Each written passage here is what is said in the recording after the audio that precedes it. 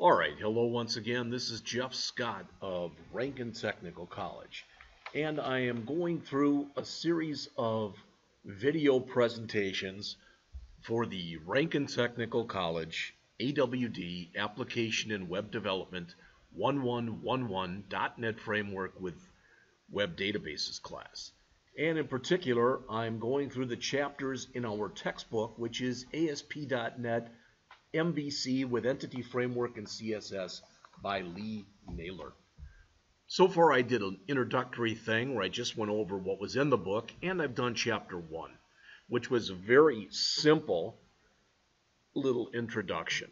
Now we're into Chapter 2, creating views, controllers, and a database from model classes.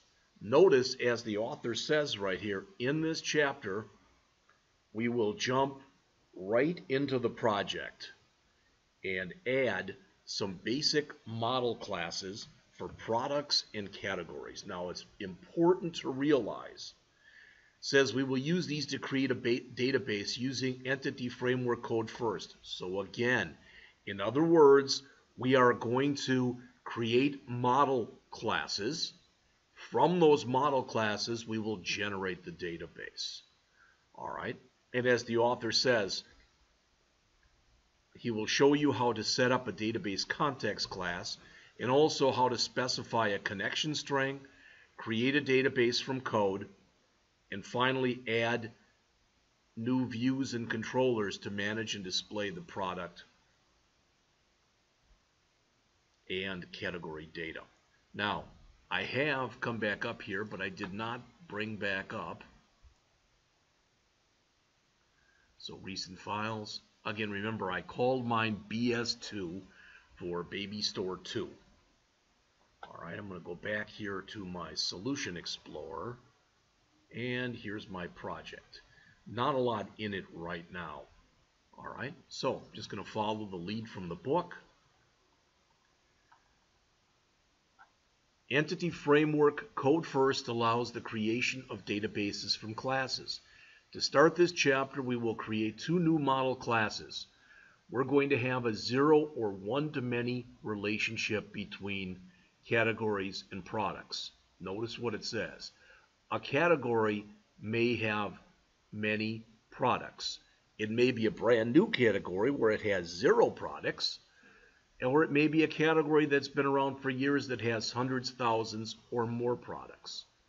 But a product, if it was just created, either does not belong to a category yet, or at most can belong to one category. Now, I can come in here and cheat, grab all this code, copy it to the clipboard, and boom, throw it in. I'm not going to do that. What that means is two things. First, it's going to take a little longer for me to write the code. All right? Tough. I'll live with it. All right, but I think with you the same thing. You learn by doing. You don't learn by copy and paste. All right, so I'm going to come in here, and as we are told to do, all right, I'm going to come in and right-click on my models folder. Notice these are all closed, so I'm going to right-click on the models folder. I'm going to choose Add, and down at the very bottom, I'm going to choose Class. All right, this will be named product, so it'll be product.cs or C#. So, product, hit enter, and there's the beginning of my product class. All right, public class product. So what I want to do is I want to put in six different lines, and these 6 lines are going to basically all, they're going to represent fields, okay? Now, to do this, I want to put in 6 properties, and I believe if I type in prop and type tab, notice what I get. All right? So I want public int ID. That'll be a get set. Now, I can keep doing prop tab. All right. Or, you know, whatever's easiest for you, I can go back to this one. and put it in like that. I'm just going to keep doing the prop tab. See that I'm not the most fleet of foot here. Prop tab. So the second one is going to be a string, and it's going to be name. You'll notice that all of the fields in here, all of the fields that are in here are in uppercase, the field names. Don't think you have to do that, but I think it's more convention.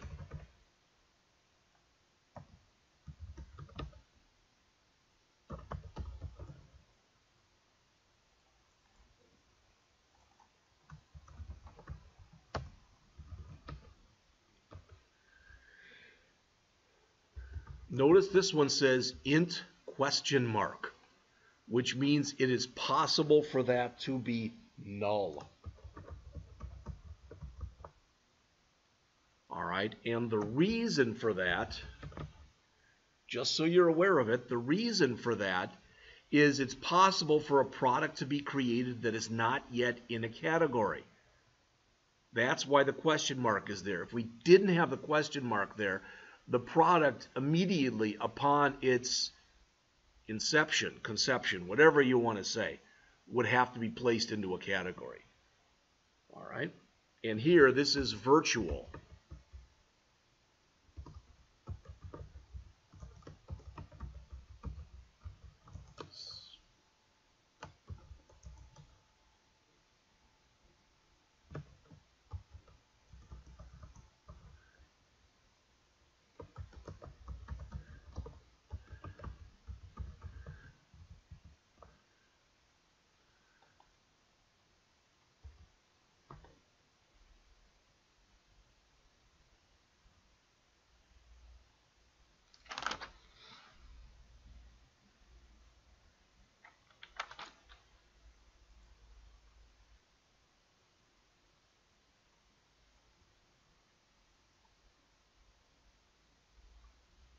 So we want here namespace, the name of our project, .models, public class product, public int ID gets set, public string name gets set, public string description gets set, public decimal price gets set, public int ?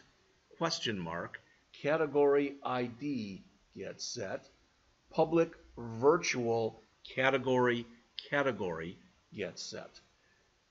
And I believe that as soon as we make the category table, which is what we're going to do next, all right, I think that that's going to fix this error right there.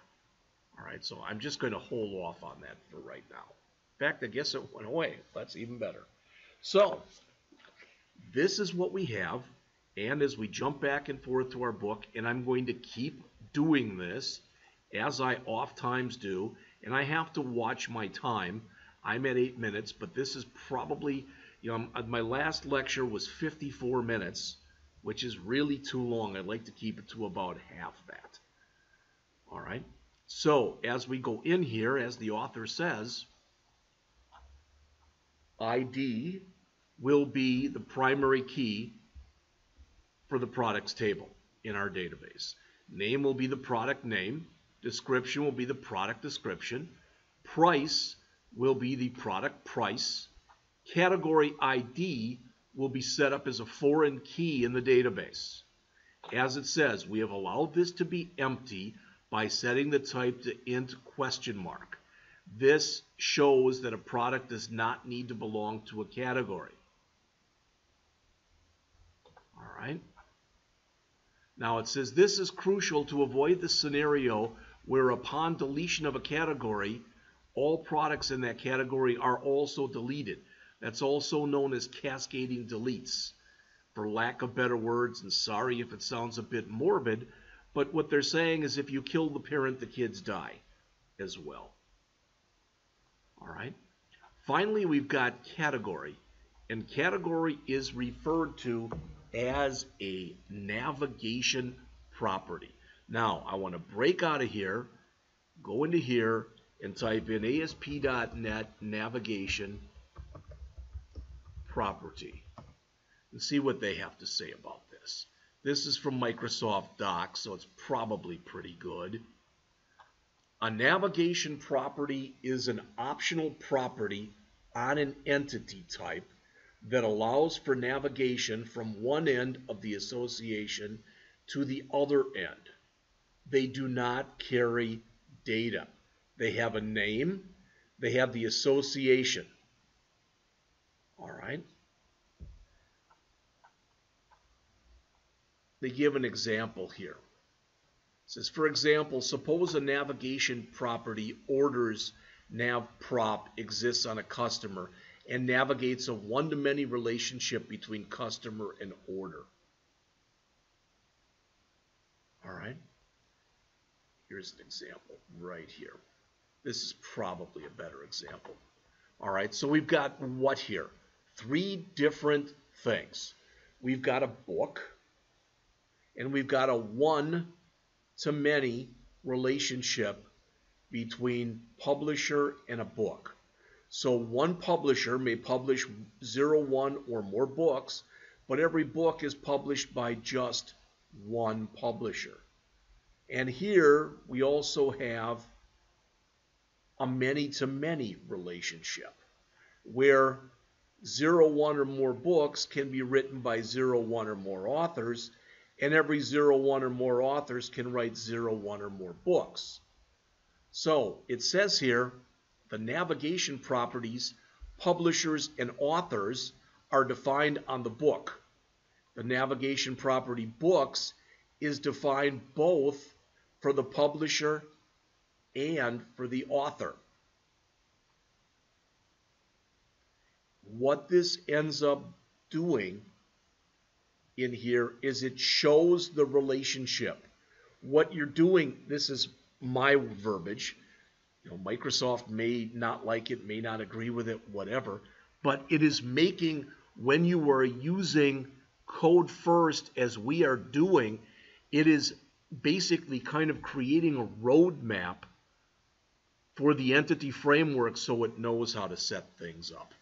All right, now maybe that was not a great definition. You know, you go in here and there's more. Here is entity framework relationships. Maybe that would have been better to go over that. I don't know. All right, and there's other things as well. So it says navigation properties are normally defined as virtual, so they can be used in certain functionalities such as lazy loading. Now we've talked a little bit, all right, about things that happen during runtime as opposed to things that happen during compile time. When the system needs something when it's compiled, all right, if it needs something right away as soon as the program has been compiled, that's typically referred to as early binding. It's also referred to as eager loading. When the system doesn't need something until the program's running and it asks for it, all right, that's known as late binding or lazy loading. All right, I mean, when you think about it in real life, let's suppose, I don't know, trying to think of a good example here. All right, when you think of something that would be more like, as an example, like eager loading, okay, if I am going to rent a truck, let's say that I'm going to move from one place to another, and I'm going to rent a truck, they will require some kind of a down payment, be it virtually with money or a credit card or something, before they give me the truck. That's eager loading or early binding. If it was set up that I didn't have to provide anything at all until I grabbed the truck and returned it, or I grabbed the truck to use it, etc., then it would be lazy loading or late binding. Maybe not that great of an analogy. So next we're supposed to come in and add another new class named category with these three things in it. So let's do that next. So again, hopefully you've noticed when I came in here, now we've got the product class right there. I'm going to again right mouse click, again choose add, again choose class, and this class will be called, as we're told, category.cs. There it is. And it has three fields. So again, I can prop, tab, tab, and the first one is an integer, which will be, again, ID, prop, tab, tab. The second one is a string, and it will be the name. And the third will be virtual,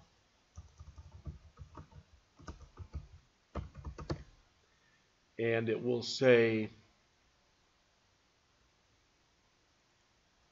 I collection product products get set. Now, you may find that to be a little bit confusing. All right, notice we now have our category in here too. Okay. So let's jump back to our text. And the author says the ID is the primary key, the name is the name of the category, the products is another navigational property that will contain all the product entities that belong to that category. Now, before I add the context, which I'm going to do, we are told, and I didn't do this, I'm going to jump into both of these. Notice we're not using system, system link, and system web. It says we can come in here and remove the unnecessary ones. So I did that, and I will do the same thing in here. Again, I'm getting that. I don't know why.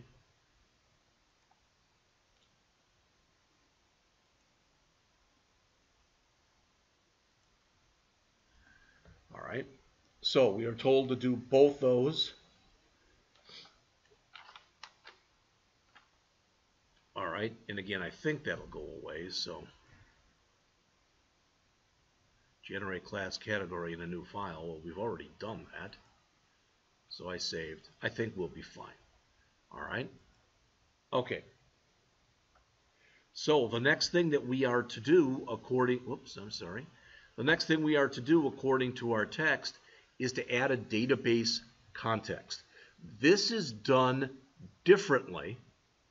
This is done differently than the way it was done in the examples that I showed you earlier. All right. Earlier, we went and we created the database context class, I believe at least, right in the models folder. The author here is saying, again, the database context class is the main class that coordinates functionality between the entity framework and the rest of the program. All right, so we want to create a new folder by right-clicking on the project and calling it DAL, which is short for Data Access Layer. All right, so I'm going to come in here, right mouse click on the name of my property, click Add, New Folder, and I'm going to call that DAL, all in caps, for Data Access Layer. And there it is, right there. All right. So create this new folder. Now we want to add a class to that folder that's called Store Context. That class is basically going to come in and it's going to set these DB sets up. It's going to let us know, for lack of better words, that there will be two tables right now in our database that are going to be called products and categories. All right, so let's come in here and do that. So we're supposed to come in here and in our DAL, we'll just call it that, we want to add a new class that's called Store Context. So I'm going to right mouse click, Add, Class, again, store context.cs. There it is. And we need to use, in fact, let's leave all these in there and let's type this in. The first thing you're going to notice is I'm going to get an error almost right away. So I'm going to type in public db set products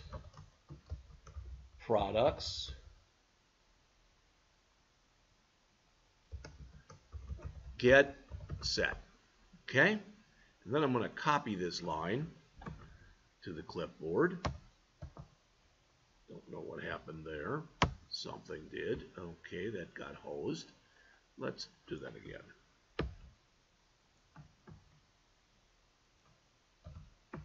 All right. Now we're going to come in here. We're going to do the same thing with category.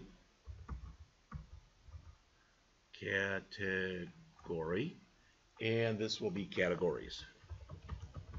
And you'll notice I'm getting error messages. Why?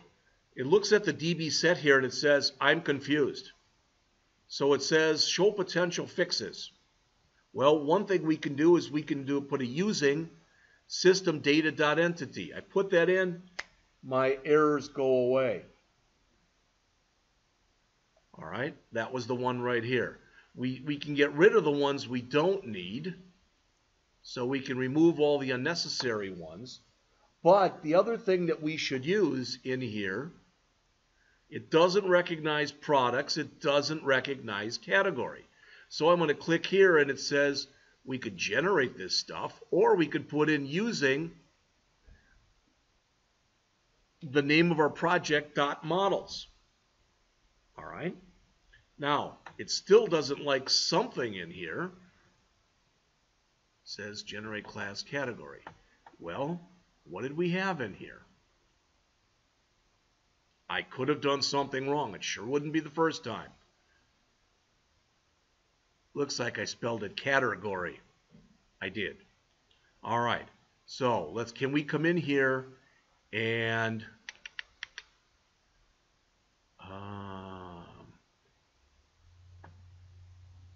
I'm going to do a rename and rename it to category and hit enter. And it says you're renaming a file. Would you like to rename all of the references to it? Yes. So now it's back to category.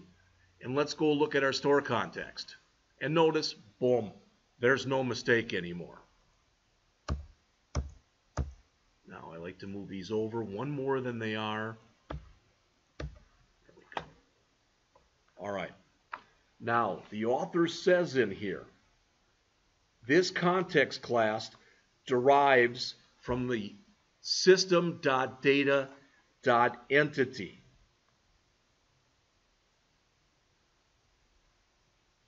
And there is typically one database context class per database, but if you've got a more complex project, you could have several. Each DB set property that you see right here, all right, so each DB set property in the class is known as an entity set. Each typically corresponds to a table in the database. The products property that you see right there will correspond to the products table we'll create eventually in our database. The category will basically be the categories table in our database. The code that you see in blue right there tells the EF, or the entity framework, to use the product class and to use, to represent a row in the products table, and the category class to represent a row in the categories table. All right. Let's do a save all, because I think that's a good time to do that. All right, jumping back in here. So we just did this, and now they talk about specifying a connection string. All right. Now we have a database context and some model classes, So we need to tell the entity framework how to connect to the database. Add a new entry to the connection string that's inside of the web.config file. It's very important when you do this. There is a web.config, I don't know, is it under views? Yeah, right there. You don't want to use that one. Close that puppy. We don't want to use that web config. All right, we want the one down here, which is our main web config. All right, and there's a lot of stuff in here. This web config, for lack of better words, what it does is these are the project settings. All right, and it says we should find our connection strings. There it is, right there. Now, the connection string that's in here right now, to my knowledge, this one that you see in here, all right, that's the one that sets up our, it's used for our authentication and authorization that we'll cover in a later chapter. All right, underneath that one, we are to add this one. This is one time where I am going to do a copy, because there's so much to type here. All right. Now the system says here we are to connect to a database, and that database will be named babystore.mdf. All right. And the way it's set up, that babystore.mdf should be in our app data folder in our project. The author says here that he has chosen to store the database there so that when we do a copy later, all right, when we copy the project, the database should be copied with it. And then it tells you about an alternative way of doing it right there. I'm not going to go into that. So I'm going to grab this. I'm going to go to my code. Right underneath my first connection setting, I'm going to paste that one in. All right. And typically, that should all be in one line. What you find when you go through this enough is that some of the stuff that's in here, for lack of better words, is a little bit quirky. Sometimes it expects things to be done and done in a certain way. And if you basically do it, oh, it's almost done that way, but not exactly, all right? Well, then what you find out is you could be hosed a little bit later, all right? So, again, I'm going to do a save all. I don't like this web config open if I can help it, so it's now closed. Again, as they mention in the text here, see, I'm already at 28 minutes, so as soon as I get done with this, before I add the controllers and the views, we're going to stop, and this will be part 1, all right? But the author says here, the other existing connection string is used for the data that is used for the database was automatically connected, and it's for authentication that we cover. I think it was chapter 7. Yes, chapter 7, which is on authentication and authorization. It's also worth noting that you don't need to even define a connection string. If you don't, it'll use a default one. Why do that? Why leave any doubt? All right. What I have learned, if nothing else, over my tenure as a software professional, as an instructor, etc., don't trust the software. If it's a choice between trusting the software and doing it myself, I'm doing it myself when possible. All right. So I'm going to come back in and one more time. I'm going to do a save all. And before I come back in here and I start on my adding controllers and views, I'm going to stop right now, and the adding controllers and views will start part 2 of this chapter.